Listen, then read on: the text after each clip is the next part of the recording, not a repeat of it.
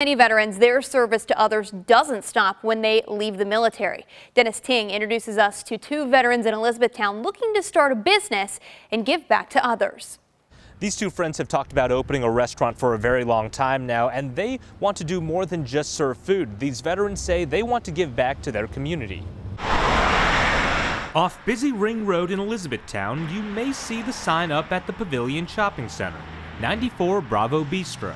94 Bravo is a food service specialist in the military, armed forces, and that's where we work.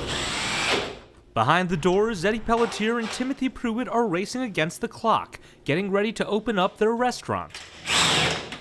The two men, National Guard veterans and friends for decades. We've known each other for 30 years. I mean, we're kind of married, you know, I guess. I moved out here from Oregon. It's the first friend I made. Still friends today. Yep. You even called me from Hawaii at 2 o'clock in the morning.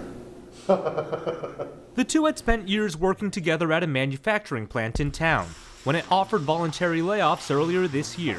They did a workforce reduction, and I took the first one in January. And I had been pondering a couple things, you know, and then when Tim told me that he took his, I was like, you know what?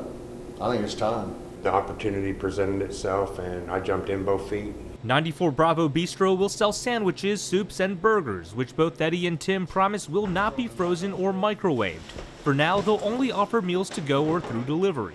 But beyond just promising good food, these veterans say they'll also be donating some of their revenue to help local veterans organizations. Being vets, I mean, that's it's huge to us. Yeah, that's close to us because, I mean, those are our brothers and sisters, even though we're not in anymore.